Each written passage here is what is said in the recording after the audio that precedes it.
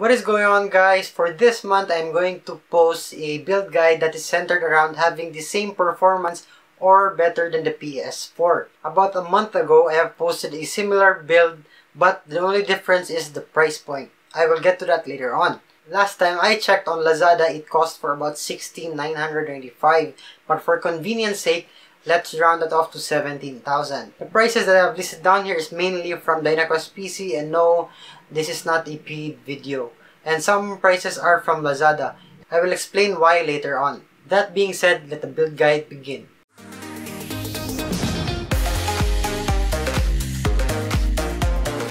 Now for the CPU, I have picked the Pentium G3258. Well, originally I was going to go with the Athlon X4 860K, but I don't know what sorcery happened to the Philippines that I can't find that chip locally. I could never find that CPU on any big name store online in the Philippines, though I have found one in Lazada, but it cost way more than it should. But nonetheless, I will leave a link down below in the description box in case you want to check it out. Now going back to the Pentium G3258, it is not the best processor out there, but it is a viable chip and will suit your needs for gaming. But just take note that there are some games that will utilize 4 cores instead of 2. But you don't need to worry since the majority of games nowadays will still run on a dual-core CPU. The motherboard that I have chosen for this build is the Gigabyte H81M. It is not the best motherboard out there, but of course, regarding our price point, that's the solid choice we have right now.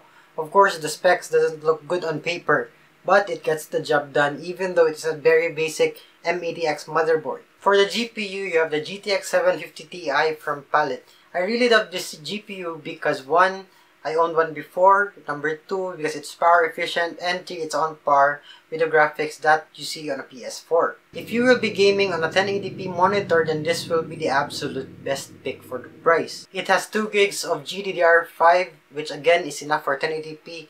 Now this is not the most beast-like card out on the market, but this will make you play games on a playable frame rates.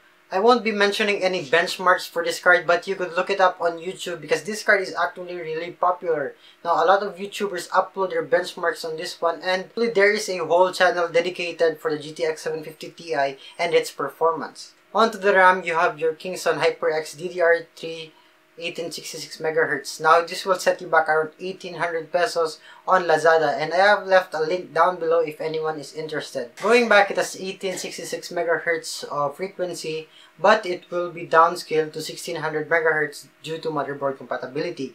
Now, this is not something to worry about since RAM frequency isn't that much of a factor in gaming. For storage, you have 1TB of Western Digital Caviar Blue, and that is enough for gaming, especially if you want to play on AAA titles, which will cost you about 4 GB per game. For the case, I have chosen the TechWare Mono, which comes with a 600 watt power supply.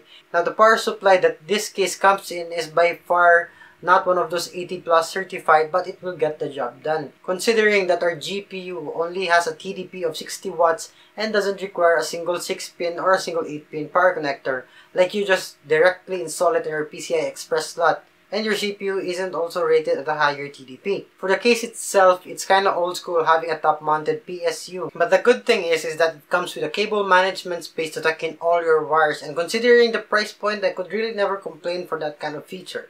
So that's it for this video. Leave a like if you liked it, leave a dislike if you didn't like it, and comment down below if you have any more questions. And don't forget to hit the subscribe button.